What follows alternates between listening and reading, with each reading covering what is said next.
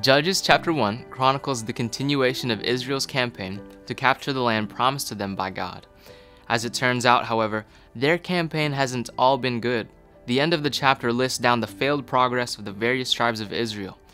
These tribes in particular are noted for their failure to subdue their enemies completely.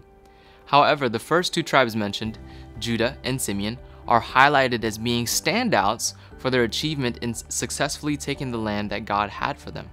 Notice that the strings of victories Judah and Simeon enjoyed had much to do with the fact that Judah and Simeon leaned on each other to win their battles. This reminds me of a recent story in the running world. A runner from Kenya named Eliud Kipchoge has been the focal point of the running world in recent years for his feat in marathon running. No pun intended. The man ran one marathon so fast that each mile he ran was calculated at being done at an average of 4 minutes and 37 seconds for over 26 miles. No doubt Eliud is well deserving of his success, but he didn't get there on his own.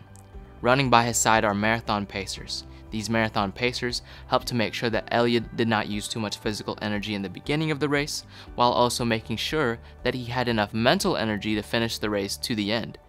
This story illustrates a spiritual lesson for us. Judah was helped in winning his battle because he had Simeon by his side. So for the men tuned into this devotion, do you have a brother to help keep you accountable and to keep you fighting? Women, do you have a sister or two to lean on in times of difficulty?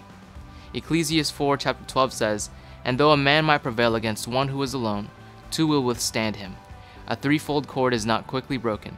I encourage you to find a fellowship to belong to help you in your battles.